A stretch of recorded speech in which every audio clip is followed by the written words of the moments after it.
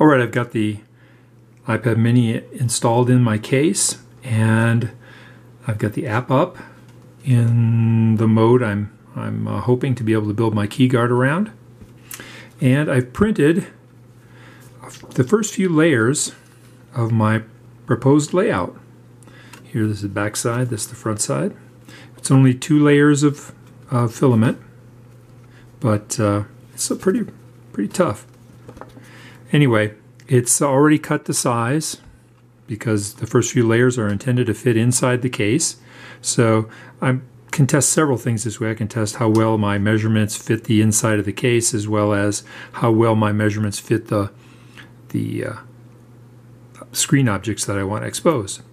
So if I just drop that down in place, and you have to be careful here because it can feel what you're doing right through those 2 layers. So let's go back here to home. Anyway, try not to touch the screen again.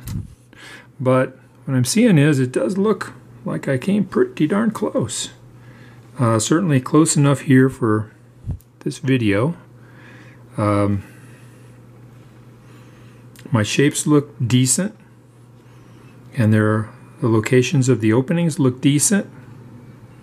I think it's okay to continue with this design. I'm going to go back now and add some information about the slopes of the openings. Make sure that they don't collide with each other, and we'll print the remaining layers of the key guard. I'll see how the final one fits.